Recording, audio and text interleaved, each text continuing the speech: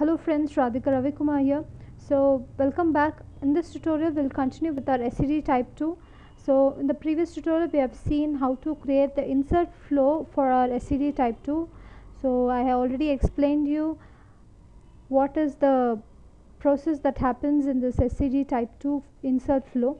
So we are just dragging and dropping whatever is there, the records that are present in our source to target with an extra field called flag and a key.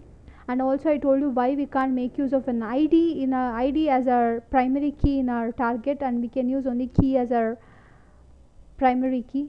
We have seen why it is so. And now what we'll do is we will create an update flow for our SCD type 2.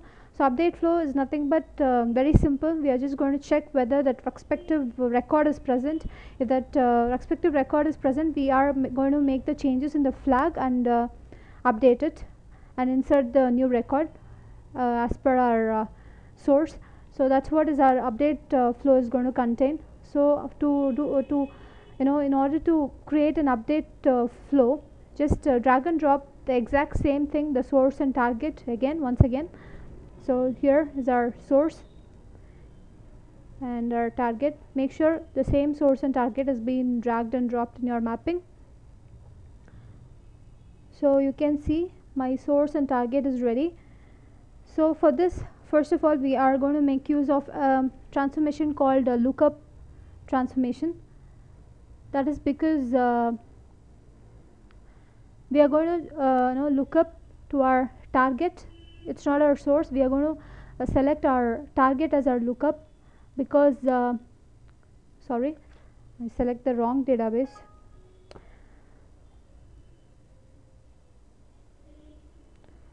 Click here and select your target, that is SCD2. So this is because we are going to check whether the key is present, whatever the key is going to come from, whatever the ID that is going to come from this source, we're going to check whether that respective ID is present in our target or not. If it is present, then we are going to do the updation, as we know. So that's why I'm going to create the lookup based on our target database. Make sure you're creating the lookup based on our target database. Okay, that's very important. So now let me change the data type here to decimal because our source is having our decimal type. Okay, so that we will have that compatibility while comparing the conditions. Okay, say okay. So it's decimal. You can see our ID is also decimal. So just drag and drop the ID column from our source qualifier to our lookup, then double click, go to conditions, create a new condition here. The condition is going to be ID, that is this ID is coming from our target. You can see it here, that target ID is equal to ID1. ID1 is nothing but our source ID1. Just apply. Okay, make sure your data types and all is proper. If not, you will be having some problem, your mapping will go invalid. So that's it, our lookup is ready. So once after this lookup transformation, you need to create an expression transformation in order to hard code our letter for our flag, because here, as we saw in our insert flow, we had created an expression where we had hard coded our letter as Y for newly inserted records. Now we are going to do the updation, right? For our updation, as I said, whenever the location is being changed, we need to keep the present record, we need to keep the history record and as well as the present record. For the history record, we need to give some you need to change the flag value, right? For that we need to use a expression transformation. Here is our expression transformation. Just click here. So what you're going to do is, for our expression transformation, we are going to drag and drop we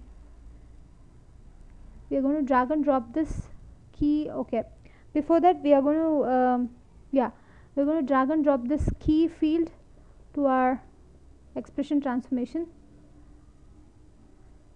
Only that is the only thing that we are going to drag and drop to our expression. Then double click on the expression transformation, then create a new port called O underscore flag, and this is output port. Here go to the expression editor and hard code it with N, because while updating we are going to say N. No is the letter for our history records. Say OK, apply. OK, so our expression transformation is also ready. Now we are just going to what we are going to do is we need to update the record, right? For that, for updating, we need to make use of another transformation called update strategy transformation. That is somewhere over here. Yeah, update strategy transformation. Drag and drop these two field to our update strategy. Double click on it. Go to properties. Instead of here update strategy expression, instead of 0, just say dd underscore update.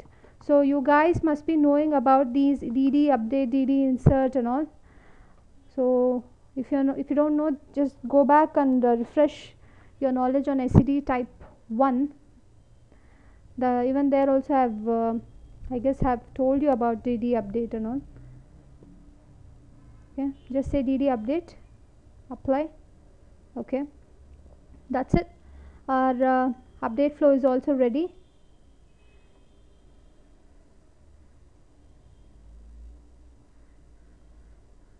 Just drag and drop your key to our key column and flag column, so that it will compare it based on the key field. Okay, and then it will update your flag. That's it. Our update flow is ready. So this is what is about our update and insert flow for our SCD type 2. So what we are going to do is we are going to create a workflow for this and run it.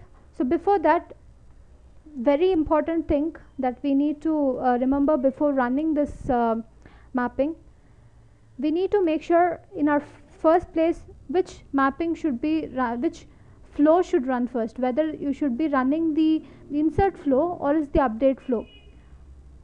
So what happens is, in our initial stage, first of all, in our initial stage the update flow should run first, because when you say insert, obviously all the records will get inserted and then it goes and checks our update. So again, while seeing the update, it will make all the records, all the flag to N. So that shouldn't be happening, right? So for that sake, first of all, the update flow should run first and then the insert flow. So what exactly happens is, in the first stage, whenever the source file is given to our mapping, it will first check whether that respective key is present. Obviously the key will not be present in our first stage, right? So everything will fail, that is all the flag will be null. That's it. Then it will go to our insert flow and insert all the records. Okay, so this is what happens in our first run. Second run, again few records, new records will be coming up. At that time it will check whether any of the records are present. If the record is present, then obviously that flag will be updated to N, rather than updating all the records to N. Then it goes to insert and will insert the new records. So that's how it happens. So make sure you are running the update flow first and then the insert flow. In order to make that changes, just go to here. There's something called go to mapping. You can see target load plan. Go to target load plan and make sure that your this target, that is target SCD 21. This is our update flow, right? So that needs to be on the top and the insert flow needs to be in the last, so that the first update flow will run and then the insert flow will run.